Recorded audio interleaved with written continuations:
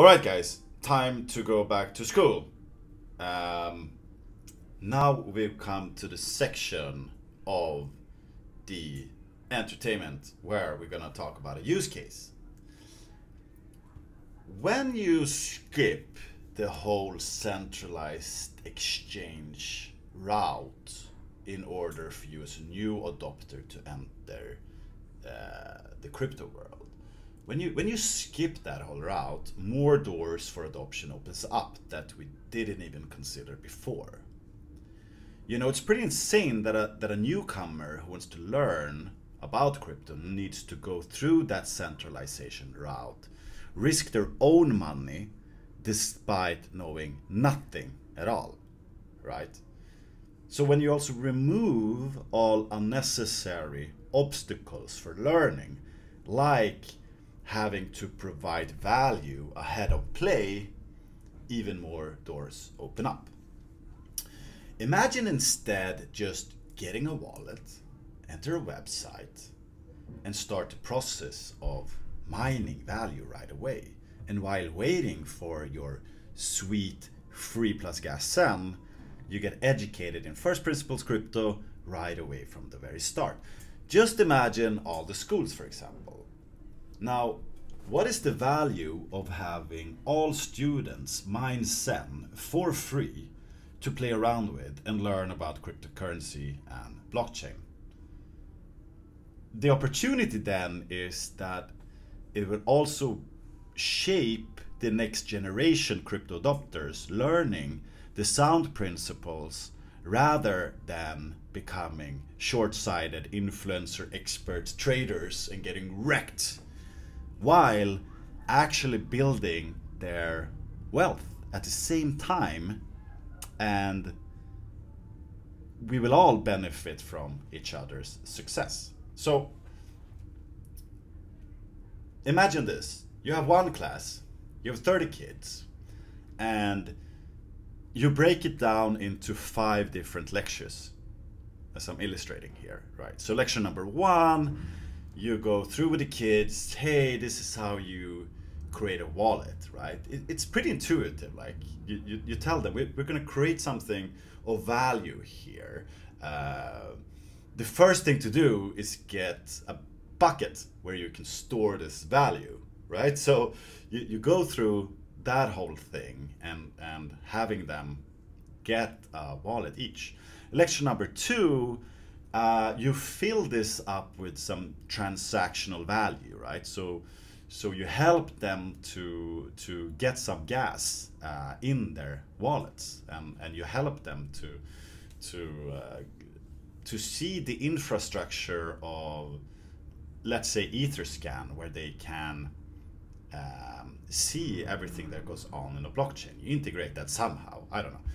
Lecture number 3, you then have your wallet, right? You have some gas. So then you go to faircrypto.org and then, or any other site, you know, it's a protocol. You can create your own interface here, whatever. You then connect to the protocol and you choose your mint term.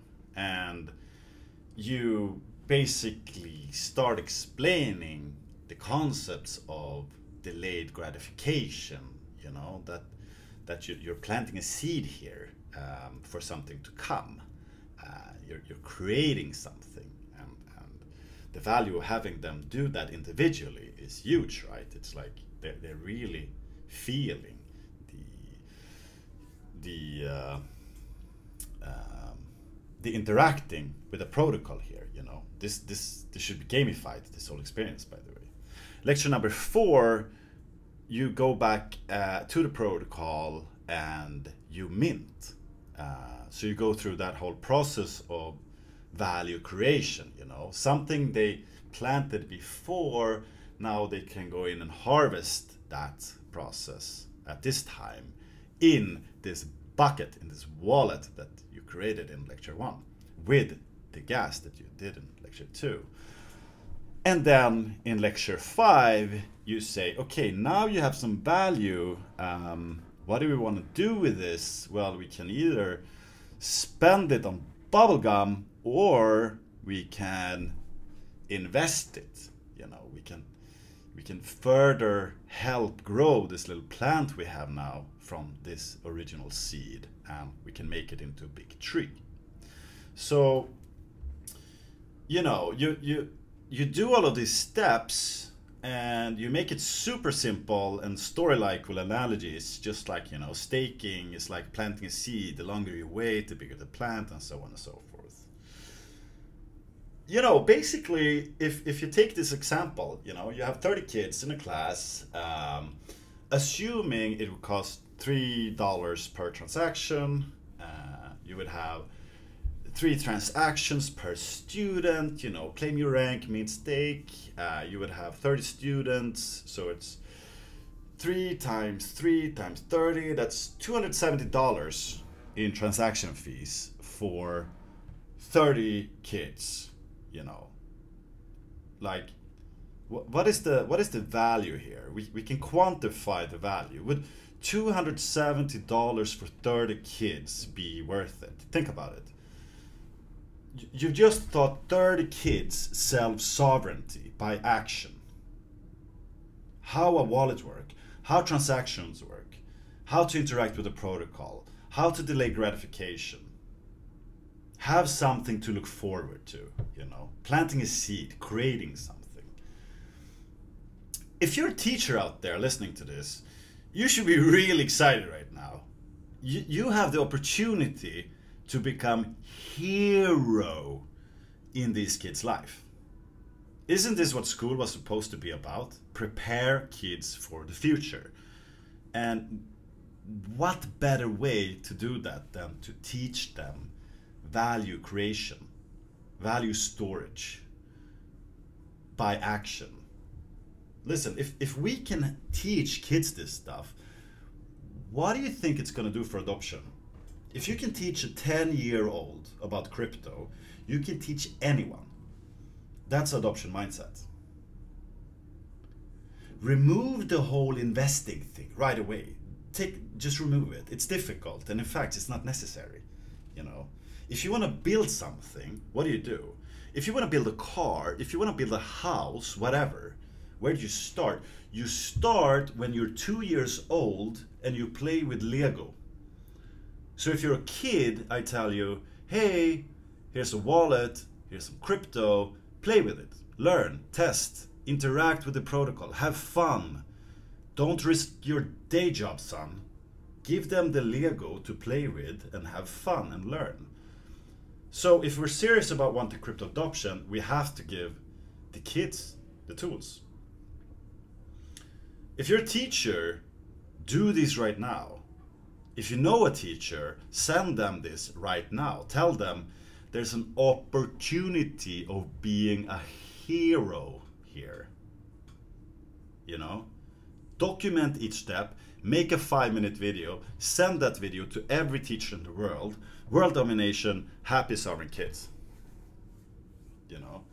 We all had this different experience from teacher, you know? You had these teachers who really taught you this profound stuff that you're so grateful for today, that really helped you, teaching you some stuff that made you better prepared for the world. And then you also had these teachers who had 500 words per PowerPoint slide, which you still despise to this day. So choose which kind of teacher you want to be, but this is just like, this is an opportunity for you to be hero. And if you make this video, Jack will show it to hundreds of thousands of people. I'm sure he will. This whole use case was actually inspired by one amazing guy in the same community. I think it was from New Zealand, and he had some indigenous kids, and he came to us and said, hey, I've been looking for something like this.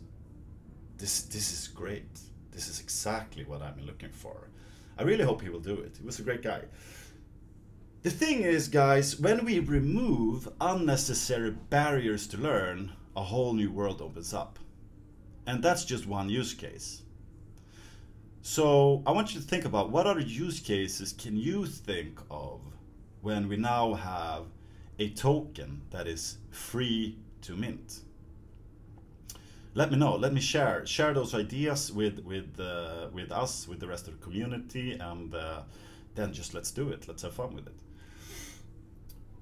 By the way, we could also do the same with Bitcoin, but we just have to buy half of Iceland first and become trillionaires. Anyway, let's move on.